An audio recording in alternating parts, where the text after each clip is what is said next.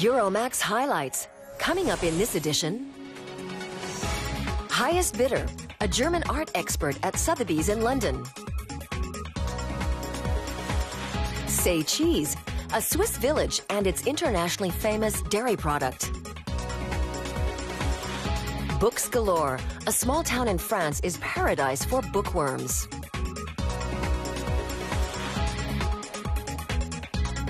Euromaxx highlights. And here's your host, Karen Helmstedt. Hello there and a warm welcome to our Highlights edition.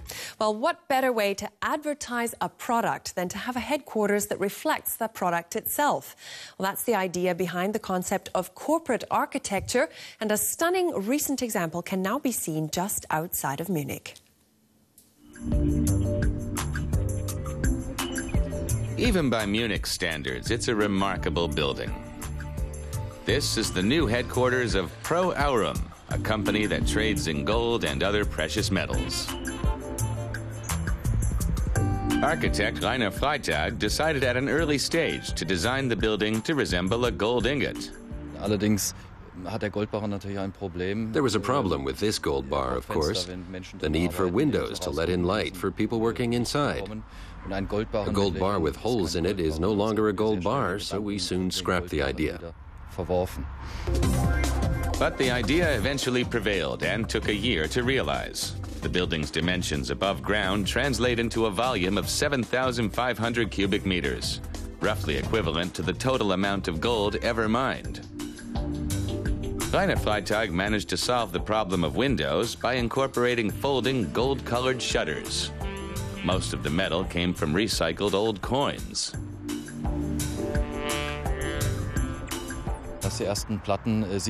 When the paneling was finished, we had car drivers stopping here to take a look. And the drivers behind them didn't honk because they were looking too.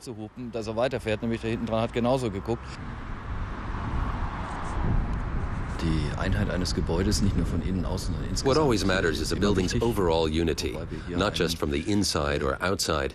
Here we had an alternate situation. We had a bold, golden, and shining exterior, and a very serious and restrained interior. Corporate architecture dates back. In the 1940s, German chemical giant Hoechst had a logo based on one of its buildings. And later, BMW's offices in Munich were designed to evoke a four-cylinder engine. While computer maker Olivetti drew inspiration from its own PC cases. And Cologne-based luggage maker Rimowa has a factory modeled after its products. Of course, there are ways of making corporate architecture less striking, but you have to be careful of making it so unobtrusive that nobody even notices it. Products and premises do not always boast the degree of unity as seen at Fiat, which has a racing track over its Turin headquarters. Corporate architecture often refers to a firm having uniform visual branding across the globe. The most obvious examples are car makers. Or indeed, Swiss-based bag producer Freitag.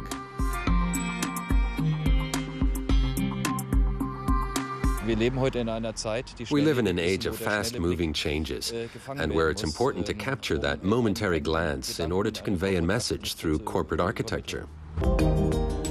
Despite what its appearance might suggest, it was the function of aurum's headquarters and not its form that had priority from the outset. The building had to cover a number of requirements, having an open design for visiting customers while ensuring the security of the precious metals inside. This is a key section of any company that trades in gold, the underground vault. Managing Director Mirko Schmidt was initially skeptical of the architectural plans, finding the gold house too striking. But architect Rainer Freitag ultimately managed to persuade him of the design's merits. We wanted to send a signal for the gold market and for the city of Munich. We wanted to express this in the architecture, instead of using billboards or a distinctive company plaque. aurum has now built an unmistakable three-dimensional business card in Munich. And what's more, with a touch of gold. Well, in the latter half of the past decade, there's been a boom in the international art market, with works fetching record-breaking prices. It's taken a slight dip recently because of the financial crisis, but it is still very lucrative. Now, works of high quality that are new to the market can also sell well, especially if German art expert Cheyenne Westphal is involved. The year's first contemporary art auctions in London took place in February. Part of Cheyenne Westphal's job involves placing bids for her clients via telephone. Many high-profile buyers prefer not to attend the auctions in person. They turn to Westphal and count on her discretion and expertise. 340.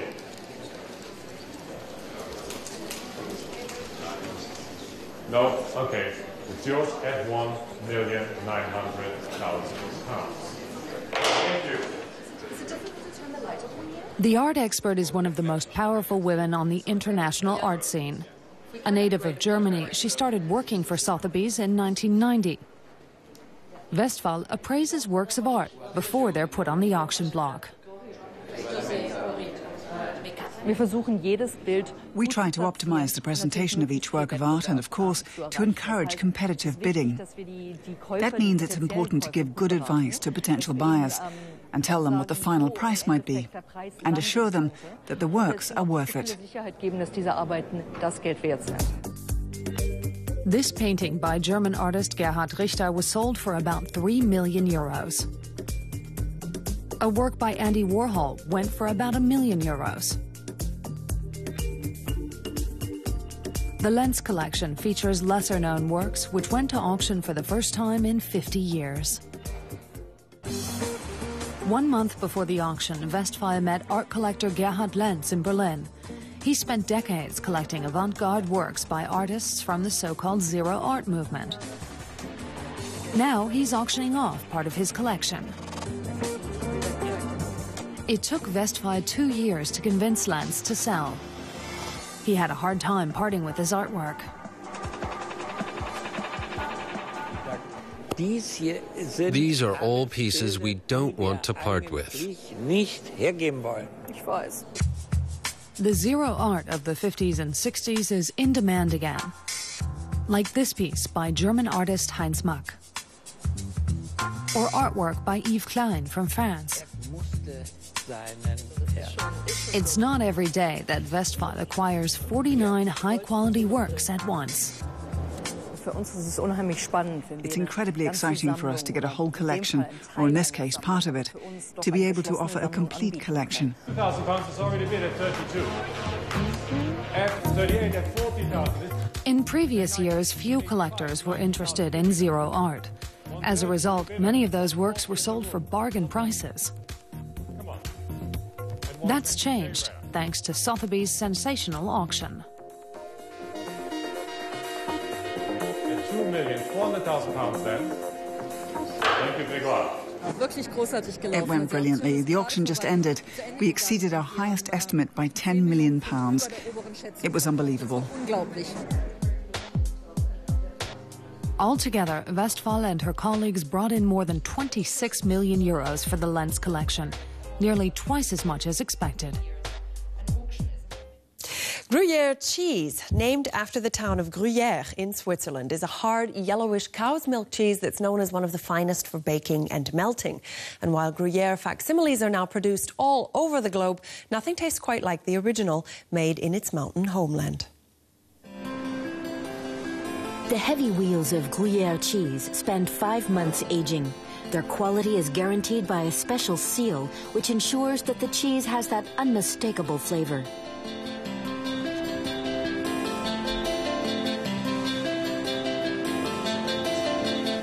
Gruyère cheese has a special flavor with a lot of character. The hazelnut flavor first unfolds in your mouth. Older Gruyère is especially spicy. It has many different aromas.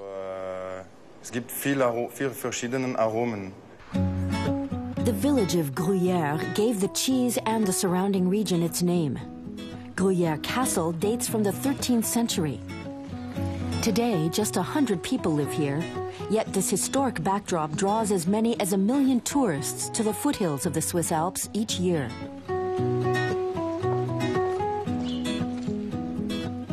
The 2,000-meter-high Moleson is a favorite destination for hikers and lovers of winter sports.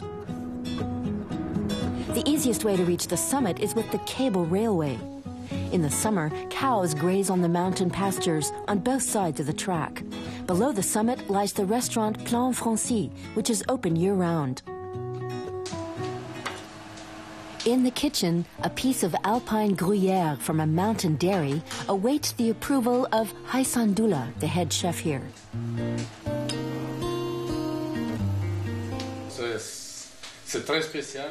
It's something very special. It's not so strong. You could say it tastes like it has wild herbs in it. Yet it's so creamy.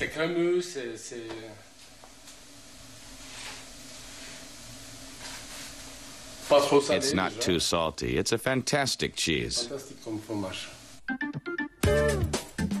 Gruyère is the crowning glory in regional dishes like soupe de chalet. It's made with ingredients typically found in mountain chalets or readily available outdoors. Leeks and celery are added to wild spinach and bear's garlic, also known as wild garlic.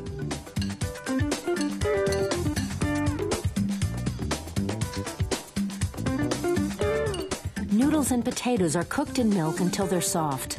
Then they're mixed with a generous shot of cream. Added at the very end, it's the Gruyère which gives the soup its unique taste. I like the taste of milk, of cream, and the Gruyère in it. This mixture produces a really unique aroma that I love. For me, that's the beauty of soupe de chalet. Even if fewer of the alpine chalets are being operated by mountain farmers these days, there's still a great demand for their traditional dishes.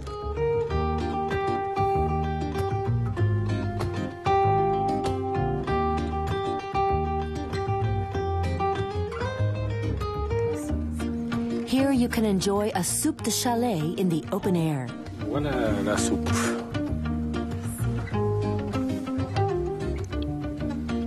And after getting warmed up on the inside, visitors can then enjoy the nature and stunning views outside. Well, speaking of stunning, how do we define it in terms of a face? The quest for beauty is as old as the human race itself, and over time societies have come up with many of their own criteria for what makes a typically beautiful face. Well, now a new exhibition at the German Hygiene Museum in Dresden looks at our ideals of beauty through photography, video art and sculpture, and finds there's much more to it than just a pretty face. It's always in the limelight, desirable, and promises coolness and success. Beauty. But what's behind it? We take a look through the German Hygiene Museum in Dresden with aesthetics professor Constanze Perez. For more than 30 years, she's been researching the essence of beauty and why we find it so desirable. Wer schön ist, beautiful people are attractive sexually, so they're also sexually promising. We're here in the room devoted to beauty as a promise. It promises reproduction, quite simply, and conservation of the species. But I really think that's too narrow an interpretation. Other factors also play a role. But that's certainly one reason we're so thrilled by beauty. Hollywood stars such as Brad Pitt and Angelina Jolie are considered beautiful. German photographer Martin Schöller's pictures give us an unusual view of them, from the front and flood-lit. We see that a glamour girl suddenly has no effect on us because the atmosphere is missing. Next to her, we see Helen Mirren, a superb actress. She's unashamed of her wrinkles and has such an expressive face. That direct gaze she fixes us with, which is very disconcerting, contributes to her beauty.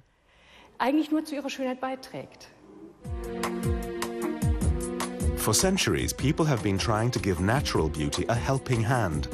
Lipstick is an almost iconic beauty product of our times. By the 1920s at the latest, it was a must for every desirable woman.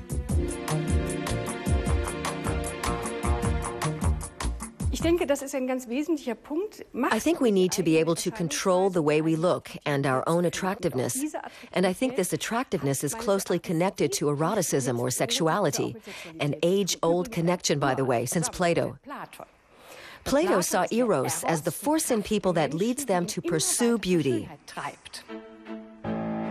Since antiquity, scholars have been trying to measure beauty and agree on norms to define the homo bene figuratus, the well-formed human being. As a result, American researchers have developed a beauty mask based on the golden ratio. The ideal proportions are determined by symmetry. German artist Rosemarie Trockel has created strictly symmetrical faces in her Beauty series. Her photographs combine one half of her subjects' faces with digitally produced mirror images. When you look at them, you think, all these faces are beautiful, but something's wrong. It's alienating. The faces are perfectly symmetrical, but the strange thing is, they seem really boring. The people in the photographs have no charisma. Our brain reacts to faces and transmits specific signals when we perceive beauty in other people. Different parts of the brain are activated when we perceive beauty in landscapes or natural phenomena.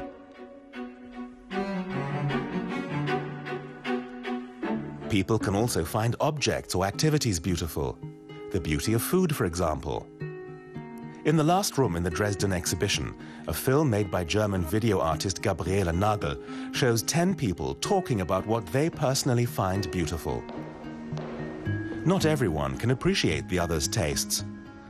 A mathematician praises the number pi, for example, while a violin maker talks about the beauty of violins. Our hearing plays an essential role in our perception of beauty. If we perceive a flavor as pleasant or see oil glittering on our pasta, it influences us because it offers the promise of a delicious taste. I think we're very influenced by all of our senses and sensory associations.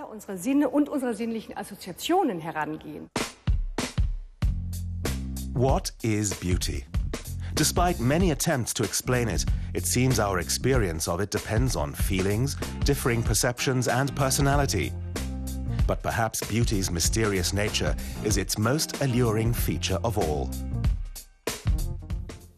Well, the beautiful Burgundy region in France is best known for its wines, but one little community there, about 2 hours south of Paris, has made itself a name as the city of books, La Charité-sur-Loire, and all thanks to one antiquarian book merchant there who felt a little bit lonely. La Charité-sur-Loire, a small medieval town on the Loire River with a magnificent church, picturesque narrow streets, and an astonishing number of bookshops. Many of them are on the town's main street. Christian Valeriot was the town's first bookshop owner. He returned to his hometown in 1992, after spending 25 years in Paris. When we came here between 1992 and 1999, the town was a little worse for wear, and nothing was happening. So we thought we could change that by making La Charité-sur-Loire into a town of books. We thought the town was well suited to the idea. The mayor asked Zenia Desfontaines to foster and market the project. Christian Valeriot made use of his contacts to persuade people to open up second-hand bookshops in the town.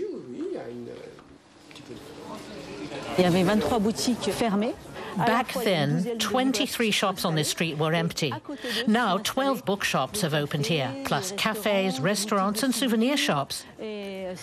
So this initiative has really revived the town. In the year 2000, La Charité-sur-Loire was officially named Town of Books. But along with bookshop owners, calligraphers and typographers were also attracted by the project. Carlos Sanchez Alamo is a bookbinder, and his wife Els Bijkeland is a calligrapher. Both of them came here from Paris in the summer of 2008.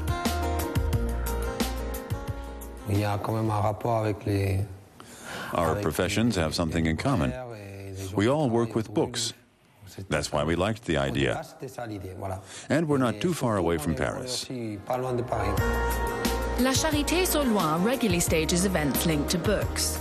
The trade fairs and festivals and the monthly book markets draw exhibitors and both domestic and foreign tourists. More than half of the town's 50,000 annual visitors come especially for the books. But in a way, La Charité-sur-Loire is the victim of its own success. These days, there are no more shops to let, even for people who want them. And rents have risen drastically. Understandable, really. After all, which bookworm wouldn't want to live here?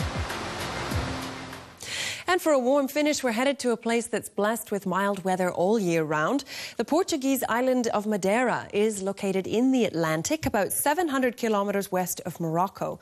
Now, Madeira has steered clear of mass tourism, as instead nurtures a culture of personalised service, which can be had at one of the many quintas that have been converted into high-class hotels.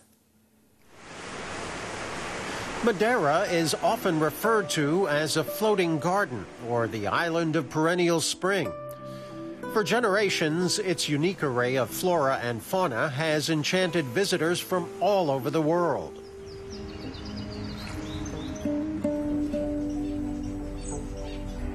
High above the capital Funchal, we find one of the island's most beautiful private gardens. Trees native to America, Africa, and Asia have stood for centuries in this subtropical plantation. There are 600 species of plant here, tended by a team of gardeners. At the center of the garden is an 18th century house.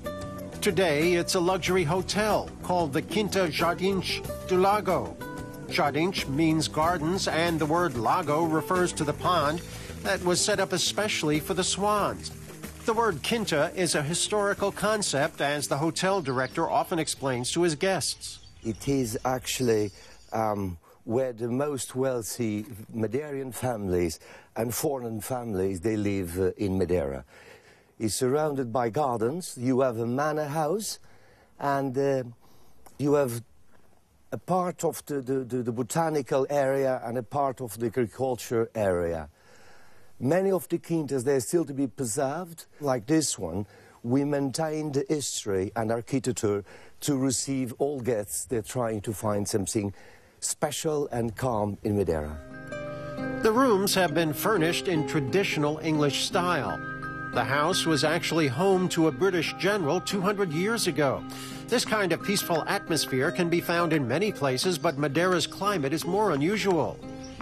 The weather in Madeira is absolutely fantastic all the year round. We have very mild temperatures on the winter with the fantastic sun like we're having today. And in the summer, the temperatures, they don't go over 29. Curiosities at the Quinta include the residential giant tortoise named Colombo. Guests are asked not to feed him, but he's happy to pose for a snapshot. A number of celebrity guests have had their pictures taken with Colombo. The hotel director remembers one in particular.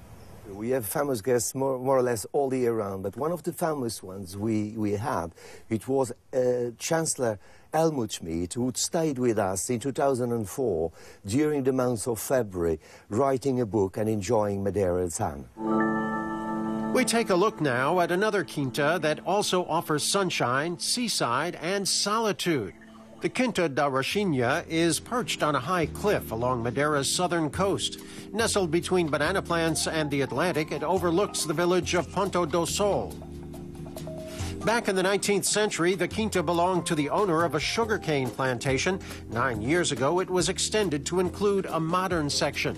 The new building is on several levels, which can be reached via ramps, an elevator, or stairs.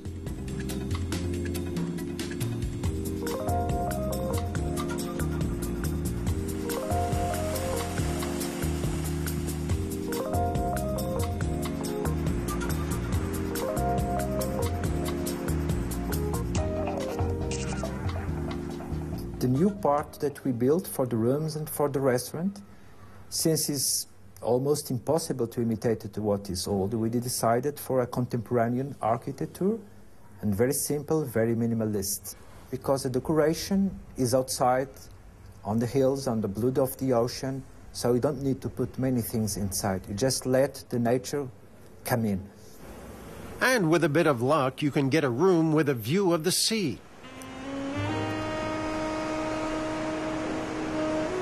The Quinta is also known for its delicious cuisine. The restaurant serves a combination of traditional Portuguese and Mediterranean dishes, with the menu changing every day. In fact, with all that is available, once you've settled into this location, you may find you just don't want to leave. And that brings us to the end of this edition of our highlights. So until we meet again, auf Wiedersehen and bye-bye.